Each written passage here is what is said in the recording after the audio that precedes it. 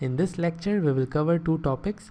The first one is transfer characteristics of enhancement type MOSFET, or more precisely, we can say transfer characteristics of N-channel enhancement type MOSFET. The second topic is symbols of N-channel enhancement type MOSFET and P-channel enhancement type MOSFET. We will see how we can represent N-channel and P-channel enhancement type MOSFETs. If you remember the last lecture, we obtained the drain characteristics. Of N-channel enhancement type MOSFET. You can see the drain characteristics on your screen. We will use this drain characteristics to obtain the transfer curve. In drain characteristics, we have various plots between the output current ID and the output voltage VDS for various levels of input voltage VGS. We already know this point. We will have different plots for various levels of voltage VGS, which is the input voltage. Before moving to the transfer curve, let's discuss few important points related to drain characteristics. ID is the output current, VDS is the output voltage, and we will vary voltage VGS to obtain different plots. We know there are two parameters already given with the MOSFET. The first one is the threshold voltage VT, and let's say the threshold voltage VT is equal to 2 volt. So we have obtained these characteristics for VT equal to 2 volt, and the second parameter is the constant K, and let's say it is equal to 0.27 multiplied with 10 raised to power minus 3, and the unit is ampere volt squared. So these are the two parameters for which we have obtained this drain characteristics.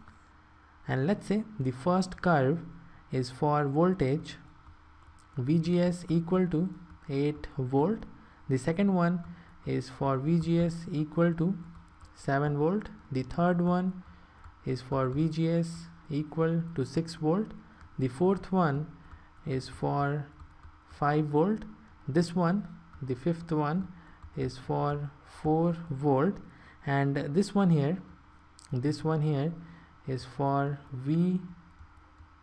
VGS equal to 3 volt, and the last one, in which the drain current is equal to 0, is for VGS equal to 2 volt.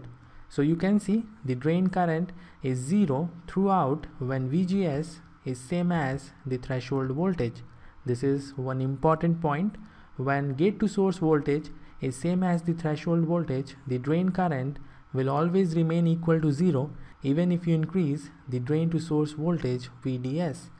You can see in all the plots other than the last one, the drain current ID is increasing linearly with drain to source voltage VDS, and after some time the increment in the drain current is very small as compared to the increment in the drain to source voltage, and finally it becomes constant.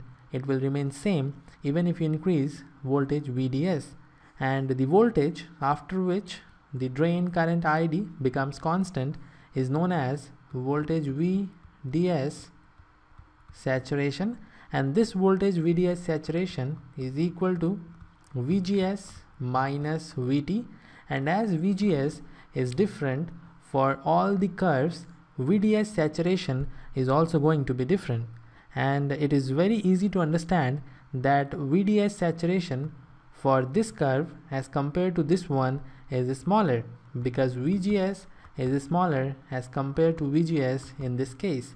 So we have VDS saturation smaller as compared to VDS saturation for this curve. In the same way, we will have VDS saturation for all the other curves, and if we join these points, we will have a locus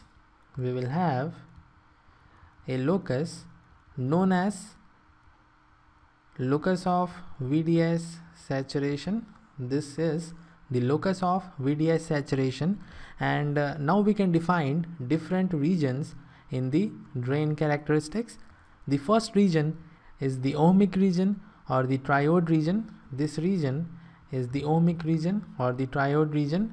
The region to the left of locus of VDS saturation is known as triode region or the ohmic region, and the region in which the drain current is constant is known as saturation region, and the region in which the drain current is equal to 0 is known as cutoff region. And there is one more region known as breakdown region.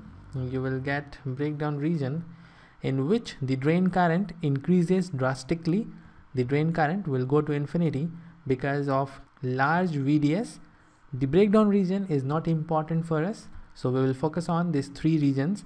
And now we can easily obtain the transfer curve using the drain characteristics.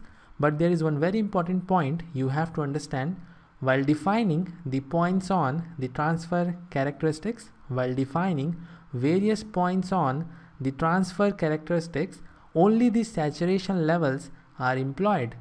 Therefore, limiting the region of operation, we are only limited to the saturation region. And we already know the condition for saturation region. The voltage VDS must be greater than or equal to VGS minus VT, and in this region, in saturation region, the drain current ID is equal to K multiplied with, inside the bracket, VGS minus VT whole square. So this is important point to note down. While obtaining the transfer curve, only the saturation levels are employed. Drain current ID is equal to K times VGS minus VT square. The equation is having squared term. Because of this, transfer characteristic will not be linear. We will have the transfer characteristic like this, which is due to the squared term. The transfer characteristics is the plot between output current ID and the input voltage VGS for constant output voltage VDS. VDS remains constant.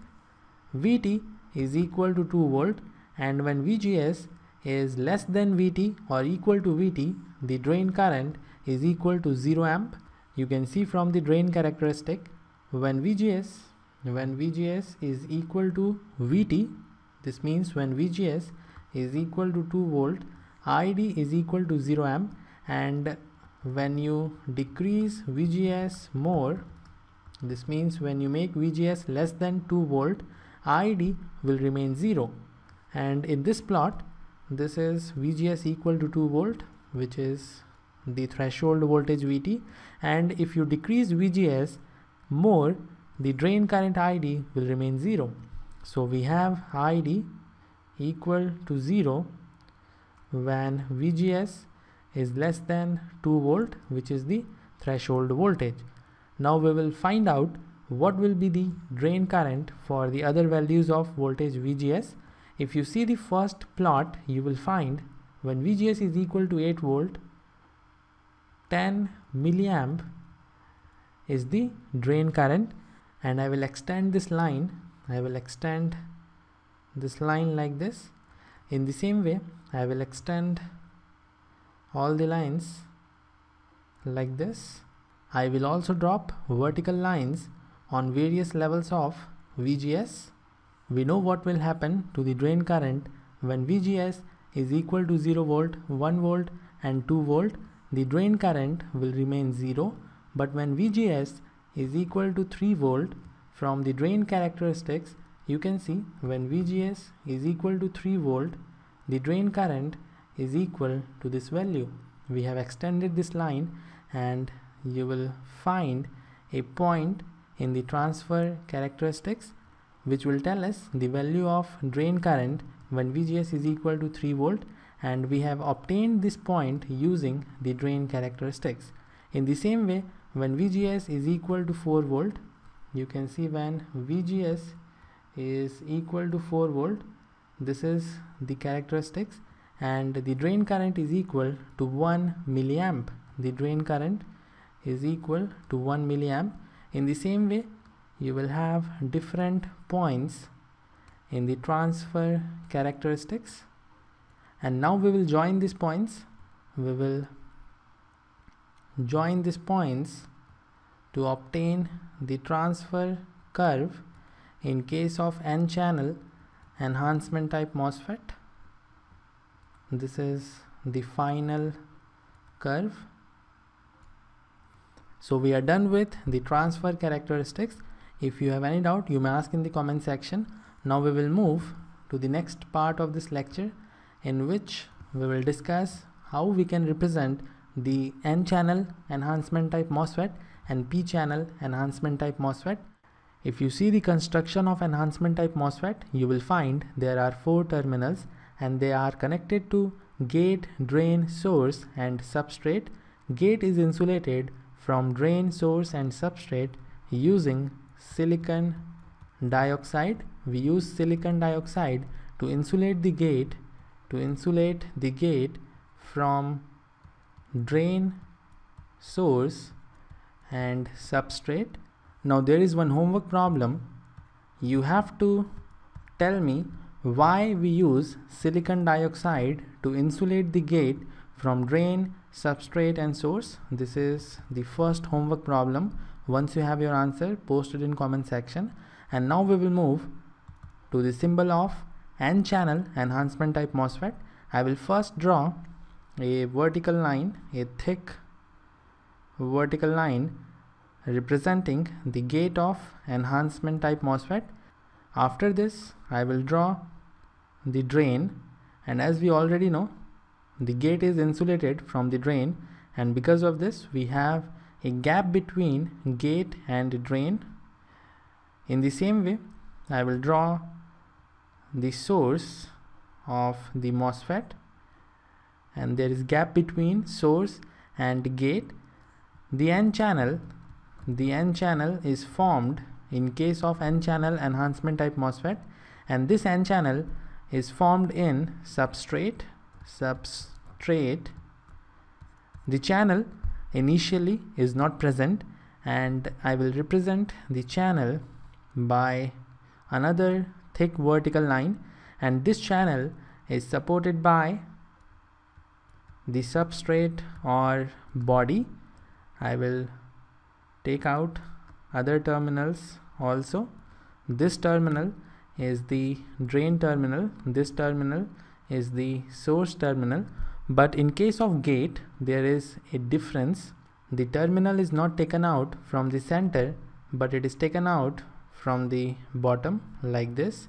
The gate terminal is drawn in L shape adjacent to the source terminal, and now I will enclose it inside a circle.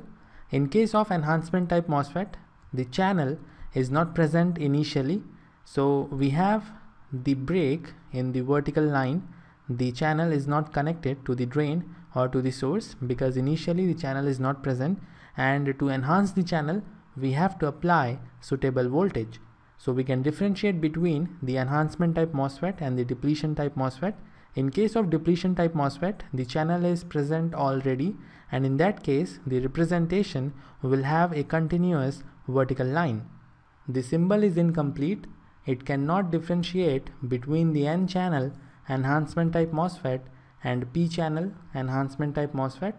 I will first copy the symbol and then I will paste it so that we can use it for p-channel enhancement type MOSFET. Now to differentiate between n-channel and p-channel, we use arrow. We put arrow like this in case of n-channel, and we put arrow like this in case of p-channel. Now we will move to the second homework problem. You have to tell me what is the reason because of which we put arrow like this in case of n-channel enhancement type MOSFET and arrow like this in case of p-channel enhancement type MOSFET. The first homework problem was why gate is insulated from drain, substrate and source, and I will give hint for this problem. You have to think about impedance. The hint for the second problem is direction of flow of flow of current. In case of semiconductor devices, whenever there is arrow, the arrow is pointing to the direction of flow of current. So this is the hint for the second problem, and now we will modify the symbols. We already know the substrate is connected internally to the source, so we can connect the substrate terminal internally to the source, and it will look like this. So this is the new symbol, and we can do the same thing in case of p-channel enhancement type MOSFET also. I will connect the substrate terminal or the body terminal to the source. So this is all for the symbols of enhancement type MOSFETs for N channel and for P channel. And don't forget to answer the homework problems in the comment section.